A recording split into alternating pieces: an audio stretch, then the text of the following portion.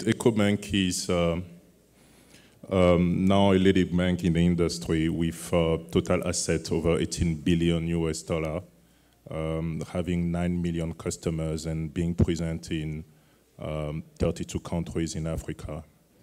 How did we make it?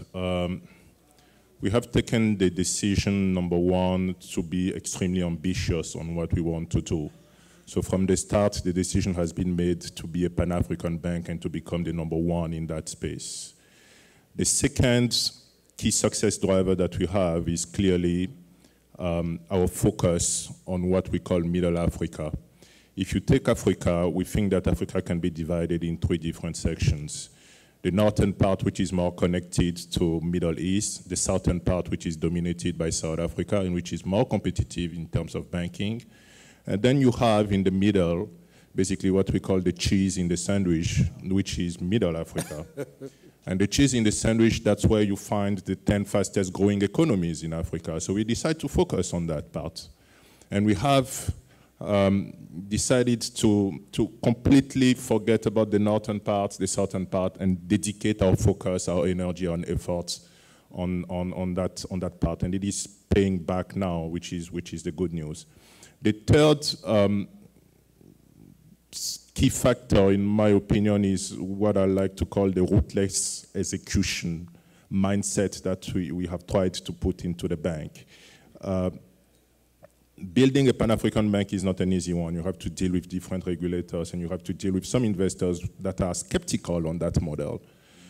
In 2008, 2009, when African markets were having tough times, we stick to that model and we built it from West Africa, expanded to Central and then expanding to Eastern and Southern Africa. And today we have a platform with over 1,200 branches, which is the largest platform in Africa in terms of banking. And we think that we can begin to benefit from those efficiencies that you have when you have the scale, and to benefit also for your presence in 32 African countries as well. Going forward, we do think that the opportunities are clearly number one in the emerging middle class, with over 300 million people considered to be currently emerging middle class or already middle class. We do think that the banking solutions that we can present to them are clearly going to be a quick win. So we have positioned ourselves on that market, providing transaction banking services. I fully agree with my colleague here. That's one of the key domains that we need to focus on. One sector on which also we are very keen to be talking about is the regional trades. If you take, for example, EAC, East African Community, you have over 4 billion US dollars of regional trade going between those 5 countries.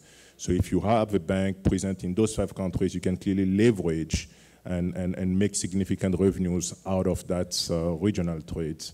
The last topic that we are following and that we are very keen to focus on is indeed the capital market. We are very well positioned on that. We have asset management business and security businesses in over 5 markets across Africa, and we want to be considered as one of the main conduits when investment are going to be flowing from developed markets because of the global search of yield toward African market. Doing business in Africa, you can't afford to be without Africa Investor.